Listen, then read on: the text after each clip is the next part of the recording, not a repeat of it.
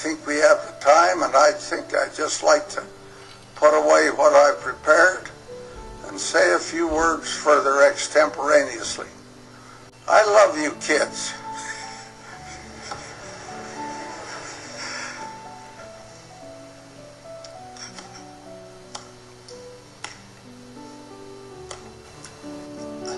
You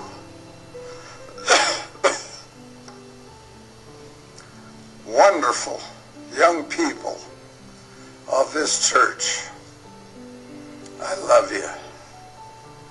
I believe you're the best generation this church has ever had. No generation which has gone before measures up to the stature to which you measure up. You're better educated. I think you have greater faith. I think you have shown that faith and are showing that faith than any other previous generation. I'm so thankful for you. I thank you for your strength, for your willingness to do the right thing, for your desire to serve the Lord, for your capacity to help build the kingdom, for the fact that you get on your knees and say your prayers, as I know you do, for the fact that you pray to the Lord to help you, to guide you in the things you do, as I know you do. God bless you for what you are and who you are.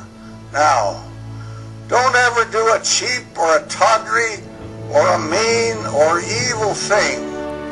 My dear young friends, you don't have to engage in these things. The world is on a slippery slide. It's going downhill and it's going fast. And you are as a beacon on a hill of young people of rectitude and virtue and decency and goodness. Remain that way. Do not destroy your effectiveness.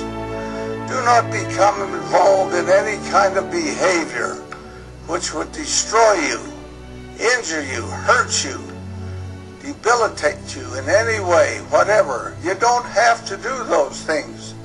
You can stand above them. You must stand above them. The world will look to you as the years pass. Of that I have no doubt whatever.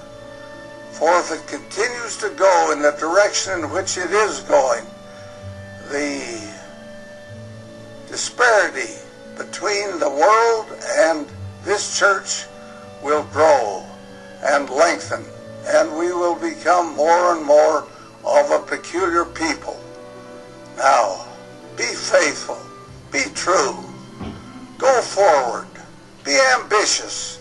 Don't short-circuit yourselves. Don't stop now. Keep growing. Keep going.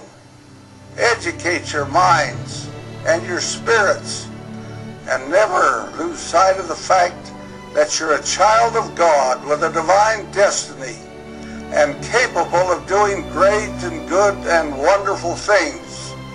Don't sell yourselves short. Don't cheapen yourselves.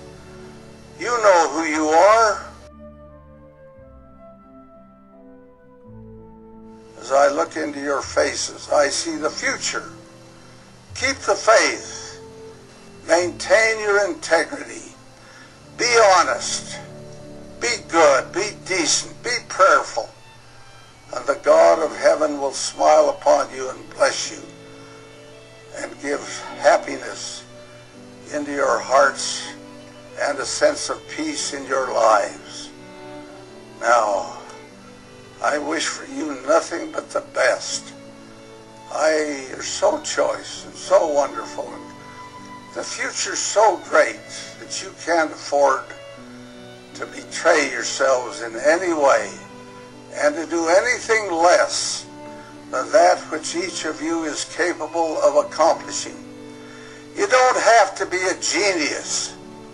You don't have to be a straight-A student. You just have to do your very best.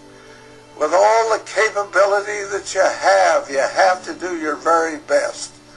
And somehow if you do that, God will open the way before you and the sun will shine. And your lives will be fruitful and you'll accomplish great good in the world in which you take a part.